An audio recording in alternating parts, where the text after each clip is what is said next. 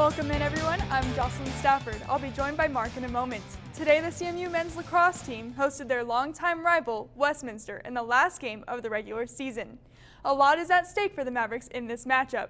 If CMU wins, they will continue their 7-game winning streak, take the regular season title, and earn the right to host the RMAC Championships next week. Let's get out to the action.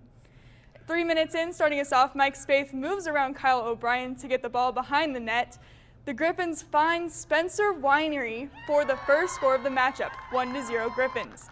The Mavs respond quickly. Sergio Paleo passes the ball off, but would get it back in seconds, and he just launches the ball through the defenders for the goal. He ties up the game at 1. Later in the half, the Griffins go for the straight shot. They just miss it. There's a fight for the ball. Easton Albert wins the battle and the goal for Westminster. A foul is called on the play, but Albert was able to walk himself off the field. The Griffins had some great plays tonight, but CMU's offense was unbeatable.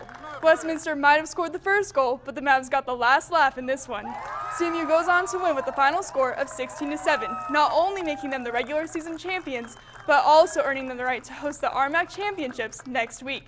Now over to Mark with an update on the draft.